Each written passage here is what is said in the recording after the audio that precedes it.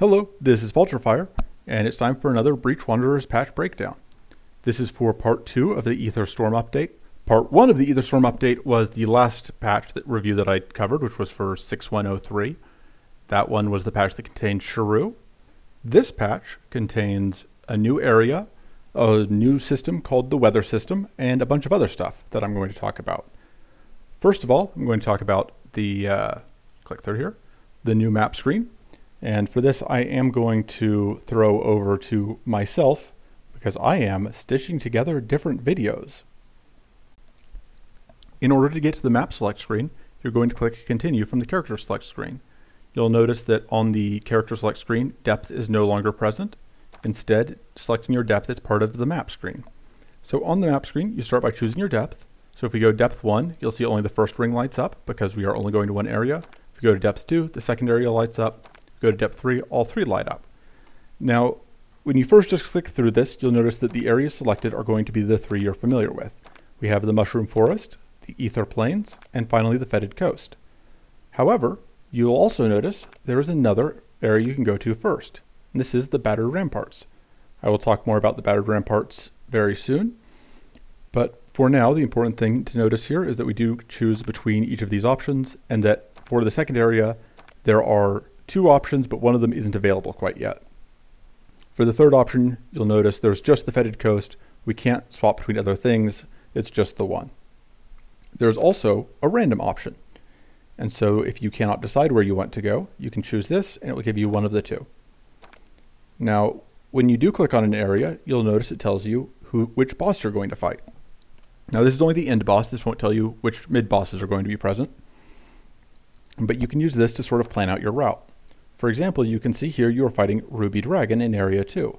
And so if I knew that my deck was not particularly strong against Ruby Dragon, I may want to go back and choose a different deck and then go forward. And now when I get here, this hasn't changed. It will not change until I actually start a run. And it won't change for this run, like this is this run, but it will change for next run once I have started this one.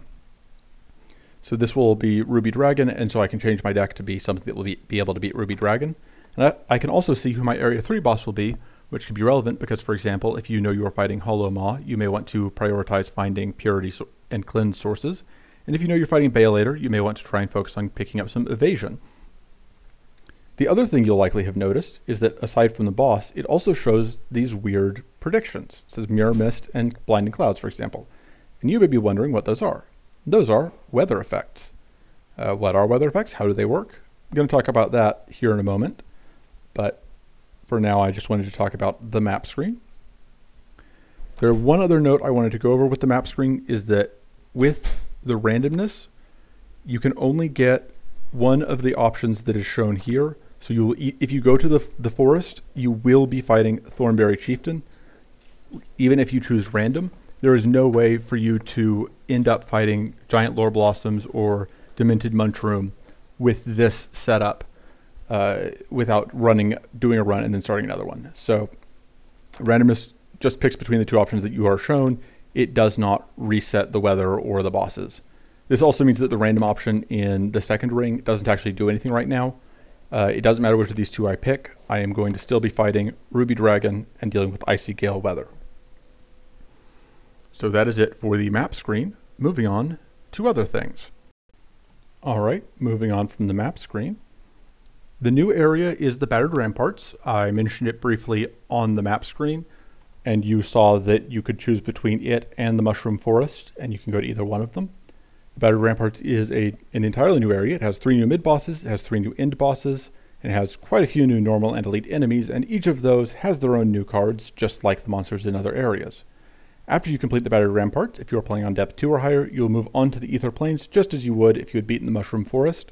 Of course, if you are playing on depth 1, you will just have won the run because there's only the one area. Here you can see a screenshot of what some of the nodes in the Battered Ramparts look like. You can also see that there is some weather affecting the ramparts. Specifically, this is the Soothing Skies weather that is affecting this elite fight, and this Gargoyle fight, and this Scyther Beetle fight. And then over here you can see the Blinding Clouds weather effect, which is affecting these nodes. You can also kind of see that there is a sunshine effect on the nodes that are affected. But the only actual fights that are affected are the ones with the icons. So even though this Blinding Clouds effect is kind of near the boss fight, there's no weather icon, so you can tell this fight isn't affected by that. Here you can see that in the Battered Ramparts you have a whole new backdrop. This is one of the boss fights. This is the Sleeve Gaze. They are not friendly. They are jerks, although they have been nerfed significantly over the course of the beta, so they are a lot more manageable now than they were. This is one of the mid-boss fights. You can see, yeah, we have a new background, we have new enemies, lots of good stuff. The general idea for the Battered Ramparts is that it is supposed to be about the same difficulty level as the Mushroom Forest. However, some of the enemies may be more difficult to certain builds, just because that is the nature of the game. Another thing is that because the monsters have different cards, and the Battered Ramparts enemies in particular have a lot of cards focused around strikes, and so strike-based decks, if you are playing one, will likely find themselves wanting to go to the Battered Ramparts. On the other hand, if you are looking for status-based cards, you may want to go instead to the Mushroom Forest, because you cannot get, for example, Arcane Aegis or Lightning Grasp or Shocking Grasp and so on from the Ramparts. You can only get those from the forest. So you may want to choose which area you want to go to based on which cards you're looking for. You may also choose, because you just don't want to deal with whichever boss is the boss for the appropriate area. If you really don't want to deal with Demented Mushroom, probably will end up going to the Battered Ramparts and dealing with whatever you have to fight there. The other major new feature of this patch is the weather events. So you can see which weather events will appear on the map screen. I showed you that. I also showed you the icon that is on fight nodes that indicates that there will be weather when you do that fight. And so when you're in a fight that has a weather effect, there will be a passive effect, which will just apply throughout the fight. And there will also be a set of active effects. And the weather will do an active effect after the enemy turn. I'll show you what that looks like in a moment. There are currently 7 different types of weather. And then depending on which weather you fight, at the end you'll be offered a weather card, and each weather has 3 cards that it can give you. And so depending on the weather you fight, you will see different cards. Weather cards are special. They aren't affected by fatigue, and they have powerful effects, but they also tend to have fairly powerful downsides as well. They are large and affect everyone usually to some extent. So here's an example of the Scorching Winds weather and the passive effect that it has, which is that while you are doing a fight in the Scorching Winds weather, Burn will deal 3 more damage, and the first card you play each turn will be removed from your deck just for that fight. Just similar to how, if you play an Exhaustion, that's removed. And so this means that when you're playing the Scorching Winds area, you are fighting against attrition in multiple ways. You'll also notice in this set of enemies, I'm fighting a Fire Phoenix and a Drake, which is can be a particularly nasty fight to take when you are dealing with a weather effect. So here is an example of an active effect. So after the enemy turn passed, the Soothing Skies weather effect played this card, which is Empower to everyone, which means I'm going to get 2 more powerful and 2 more plated and all of my other stuff.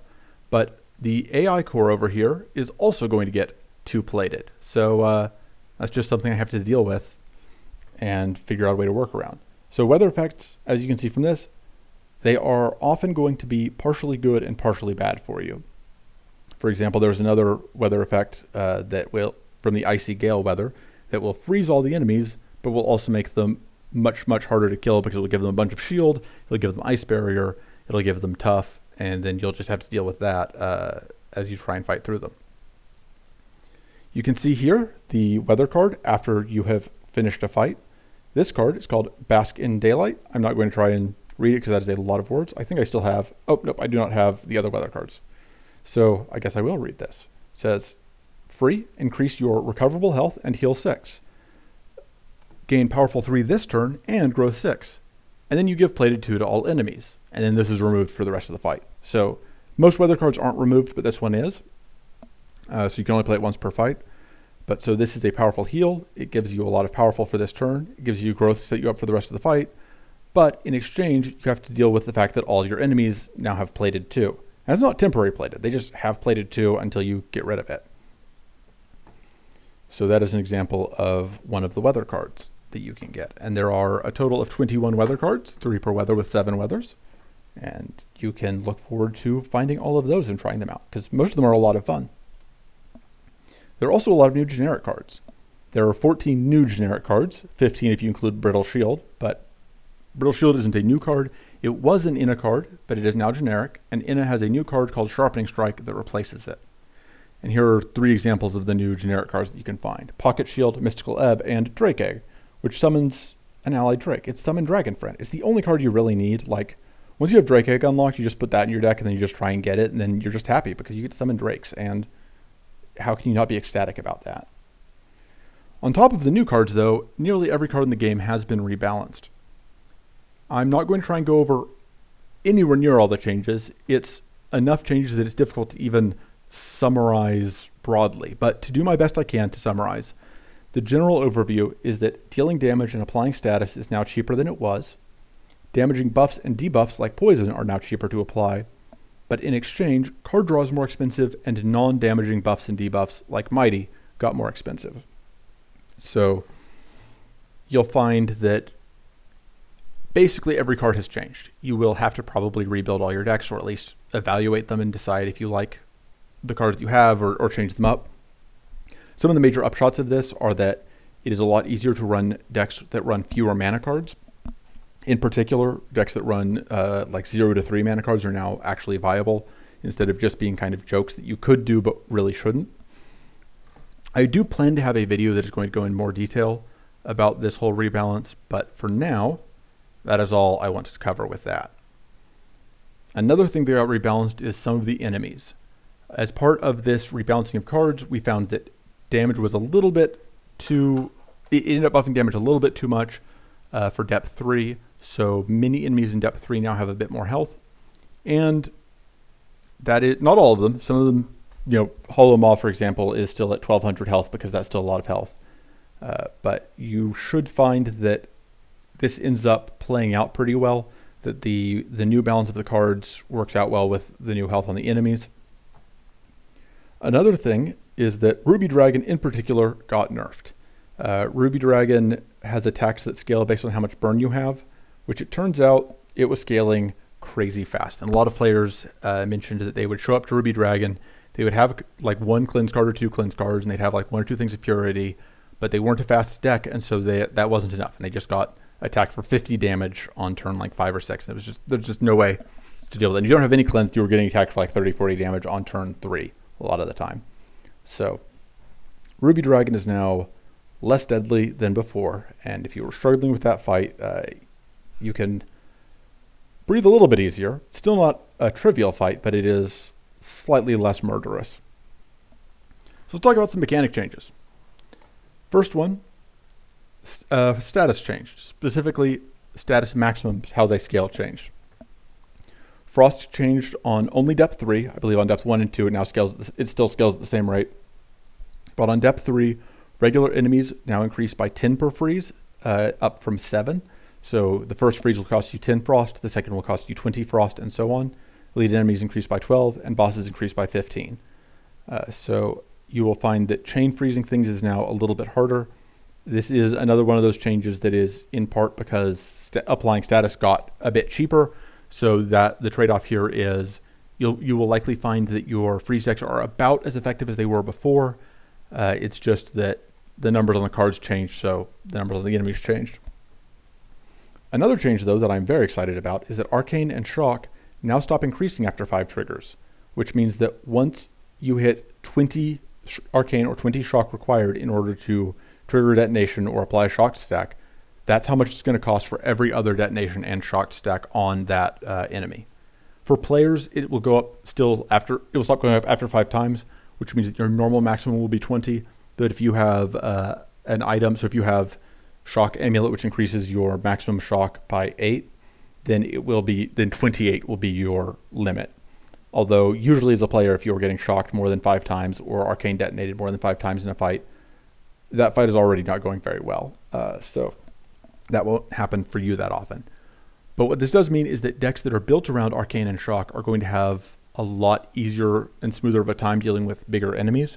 One of the problems that Salon decks that were built around Arcane could have, or any character, but Salon in particular would often hit this, where against enemies that had more than like 100 health, you would find that your Arcane detonations start falling off, and especially against things like Maw or Baelator that have substantially more health, you would find that your later detonations were costing you 30 or 40 shock, or 30 or 40 arcane, which made your cannon blast progressively worse, made mystical mod worse and worse as the fight went on. And so that was a bit punishing for those decks. So this should make it a lot easier. And I have a lot of videos already recorded that you'll see where you can run arcane and shock focused decks and see a lot more success and use those cards that care about that a lot more reliably than you could on the last patch.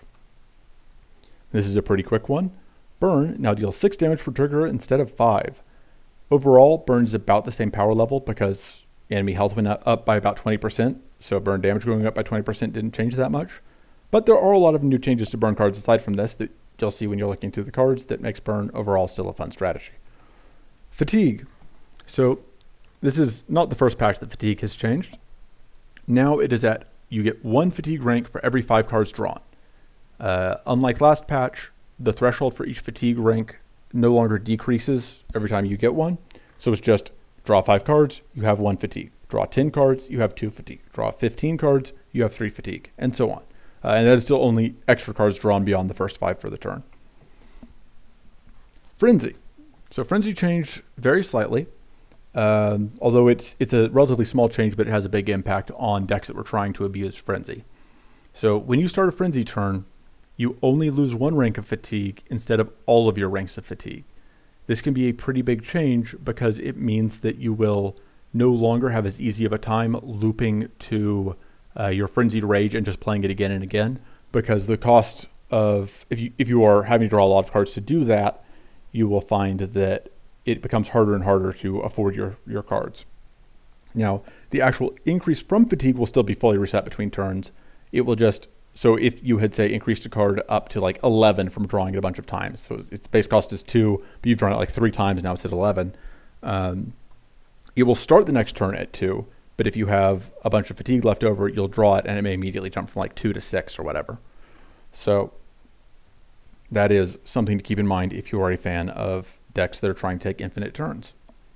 Another change. Adept, Mighty, Weak, Tough, and Vulnerable, which are all effects that previously were at 30%, now only have 25% effectiveness by default. So Adept is 25% more status, Mighty is 25% more damage, Weak things do 25% less damage, Tough things take 25% less damage, and so on. Ina's level 4 passive is still a plus 10% increase, so the new value is 35%, but that is technically changed to the wording of the passive, but it is not a change to what the passive's effect is. And items that are like Blessed Belt that give a plus 20% bonus to Adept and Mighty and Tough, those still work the same way and they still have the same numbers. So this is just a slight change to the base effectiveness of these buffs and debuffs. Another change, Overcharge. So this is similar to the change that Arcane Leak and Bleed got in the last patch. So now allies and enemies with Overcharge have the same effect as when the player has Overcharge, which is that when the player draws a card, everything with Overcharge will receive 2 shock. This means there's a weather card that will let you apply Overcharge to enemies, and this means that you can have the very satisfying experience of drawing a bunch of cards and watching all the enemies be shocked by what you've done. Poison Blood. So Poison Blood, before this patch, said whenever something with Poison Blood lost health, it applied 1 poison to all of its enemies. Now that's 1 poison per rank of Poisoned Blood. So if you have 2 Poison Blood and you lose health, all enemies get 2 poison. If you have 5 Poisoned Blood and you lose health, all enemies get 5 poison. This also applies for enemies. If you're fighting an enemy that has 3 Poisoned Blood and it loses health, you and all of your allies will get 3 poison every time that it loses health.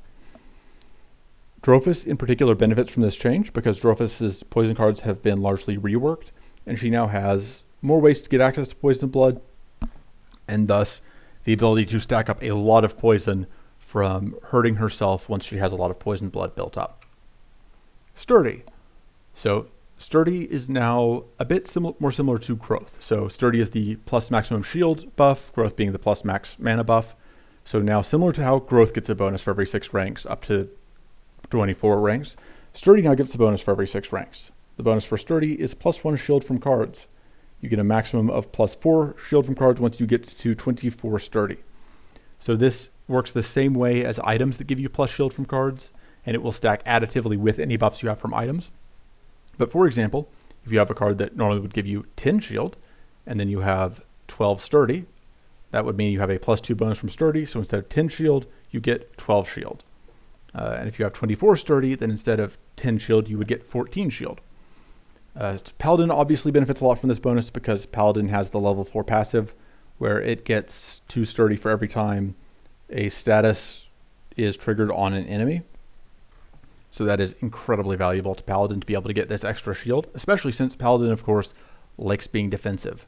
And this makes it a lot easier for you to actually fill up all that extra max shield that sturdy gives you. Let's talk about some progression changes. That is it for the mechanical changes. So the first one, the default character has been swapped back. Salon was the default character last patch. Prior to that patch, Rauden had been default, and once again, Rauden is the default character.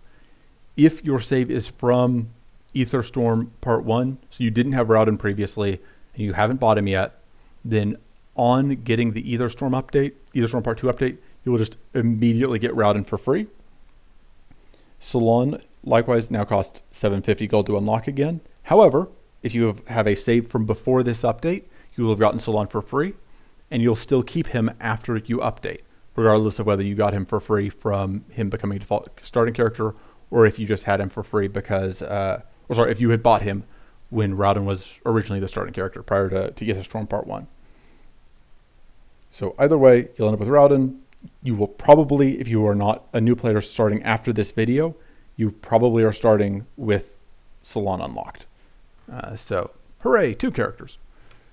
Another thing that changed is the default starting cards changed. The list of cards unlocked by default has been changed. If your save is older than 6131, you will keep all of the cards you had, and you'll also get any new default cards that you didn't have unlocked yet.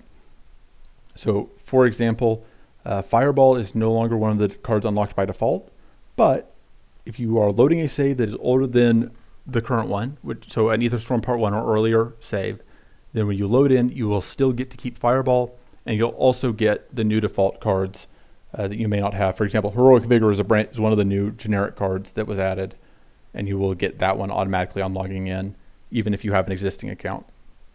Now, because of this, you may end up having an unusual number of cards unlocked. Normally, the number of cards in packs is a multiple of 3, but if you are getting some cards held over, especially if you had opened some of the default cards, some of the cards that are default now, but not all of them, you may find that the last pack you open may have less than 3 cards because it just ends up that you have a number of cards left locked that is not a multiple of 3, just due to the shuffle of that. So if that happens to you, don't worry about it. It's just a result of you getting to keep your cards between saves and getting other cards for free. So speaking of card packs, the price of the card packs has been reduced. Prior to this patch, each pack of generic cards was 500 ether. Now it only costs 400. And as a bonus, if you had purchased card packs prior to this patch, you will be refunded the difference for the number of packs you have already opened. So don't worry if you got the update today and just yesterday you were grinding a bunch and you bought 5-10 packs, because you'll still get all that money back and you'll be able to spend the refunded amount on more packs or card packs if you have all the packs. Another change that is to reduce the amount of grinding, the XP requirements for level 7 through 10 were reduced. This may cause you to automatically gain levels upon updating. So if you had gained enough XP that with the new lower amount, you hit the new level, you will automatically be at that level upon updating. You won't get a level up screen or congratulations or anything like that, but you will unlock everything you would have normally. You'll have access to all the passives, all the character cards, etc. that you would get if you had gotten the level up normally from a run.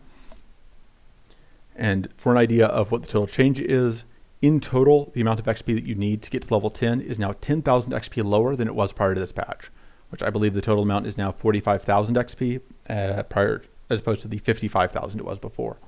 So it's a pretty significant reduction in the amount of time it takes to push a character to level 10. Both this change and the change to card prices are because as the amount of content in the game gets larger, the dev wants it to still be feasible to actually unlock everything in a reasonable amount of time. The goal isn't to set up an ever-increasing grind wall, but to keep the amount of grind required relatively constant, even as more content is added. So another change, this one is something that won't necessarily be immediately obvious to you as you play through the game, but the cards in the generic packs are no longer completely random. Instead, they are divided into invisible tiers that group together cards with similar theming. This is so that when a new player starts, we can ensure that a new player will get cards that will be useful to them early, and that they will also, when you start seeing cards of one strategy, you will see a lot of other cards that also fit that strategy around the same time. So prior to this patch, if you had gotten, let's say you opened Increasing Inferno or Fire Mastery or Firestorm, and you get one burn card, and you're like, okay, I'm excited to build a burn deck. And you open another pack, and there's no burn cards. And you open another pack, and there's no burn cards. And you open another pack, and there's no burn cards. And this can keep going for quite a few packs because it was completely random. Now, because things are grouped by the general theme, if you open one pack that has burn cards in it, you can feel pretty comfortable in guessing that within the next few packs, you will see more burn cards to go with it. Another change, this one's for mobile only, but it is very useful for some mobile players, which is that there's now an option to toggle on high performance mode. So high performance mode, as the name suggests, lets you reduce lag, increase the just how smoothly the game will run, and reduce battery drain as well, according to reports from at least some of the beta testers. Your mileage may vary. But all of this in exchange for reducing the graphics quality somewhat. So you'll get fewer animations, you'll get slightly lower graphics quality, but the game will run better. And so if you find that Breach Wanderers is running poorly on your device, try going into the options and enabling high performance mode and see if that helps you. See other changes. So these are just some of the smaller changes throughout the patch. One of them is that the Reinforced Outfits Forge upgrade is now different. The upgrade now provides +1 max recoverable health per rank in addition to the +5% maximum health it provides per rank. So that means that at max rank, it will provide both the +50% max health and also +10 recoverable health, which means that most characters are going up to 25 recoverable health with all of these, which was a change that was made to make heal-based strategies a bit more appealing, because it is, with a lot of the depth 3 enemies doing as much damage as they do, it was often the case that even if you had a decent amount of healing, you would just so often get hit hard enough that healing, you were losing recoverable health even if you were at your recovery cap, and you took one hit and you lost health. And so this is to make that happen less often. It'll still happen against tougher enemies, especially like Baelator will do a lot of damage to you. You will need to have some way to mitigate that besides healing. But it is going to be a lot easier to use healing to help manage the damage you are taking. This is Drophus's health changed as well. It was 30, it is now 35.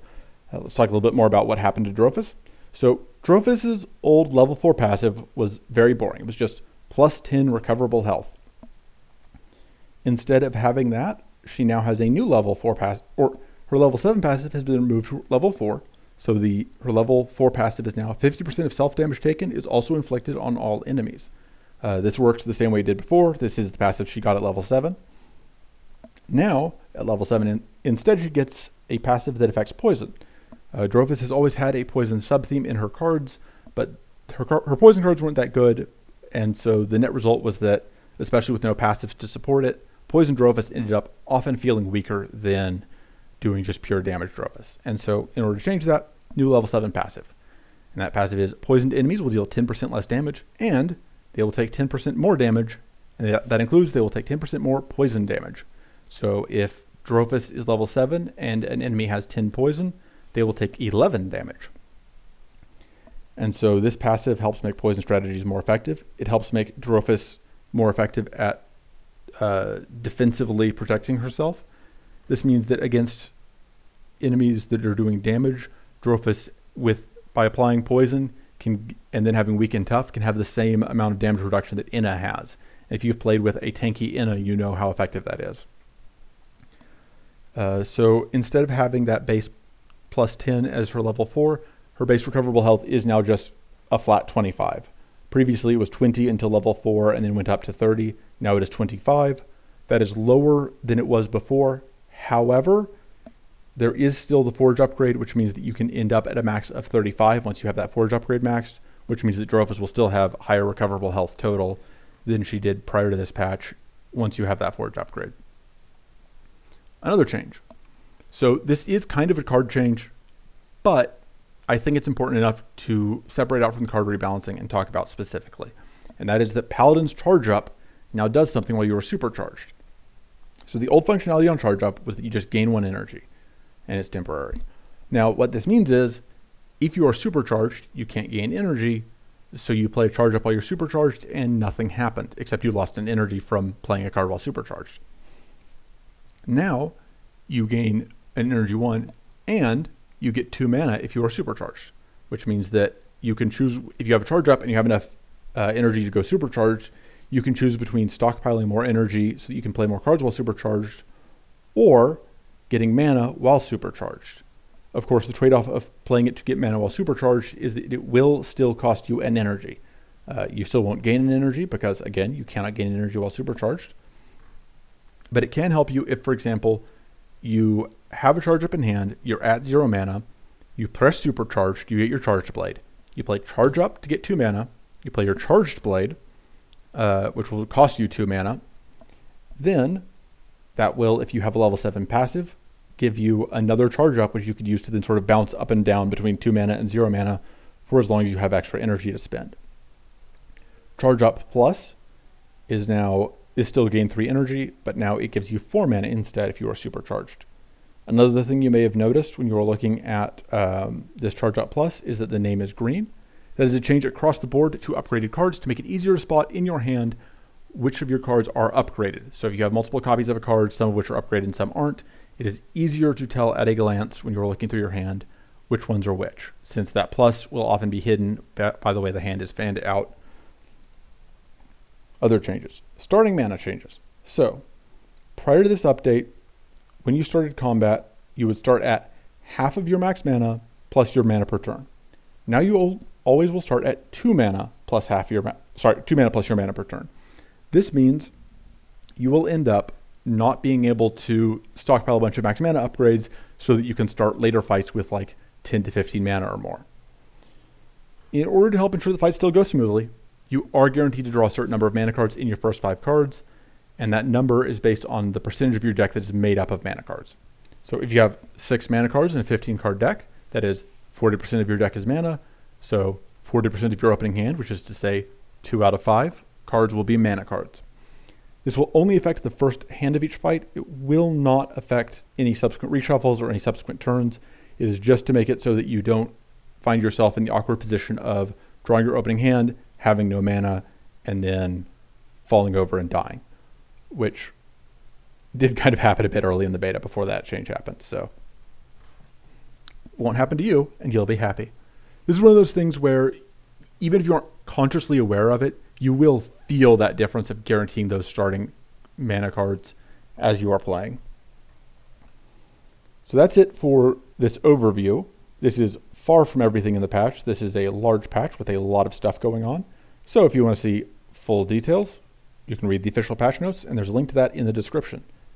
I also do plan to have additional videos on this patch coming out. I have a whole lot of runs recorded, which will be coming out daily from now until the backlog runs out. But then I also do plan to have more guides. I plan to have a weather guide up, a Battered Ramparts guide up, a guide to the new cards, and then a card overview video of some variety, although I haven't figured out how I'm going to structure it because I don't want to just talk about every single one of the 498 cards that changed individually. I would die. So if any of that sounds interesting, once I've uploaded those videos, I will have links to those in the description of this one. But until then, best of luck. Enjoy wandering through the breach. I will see you next time. Toodles.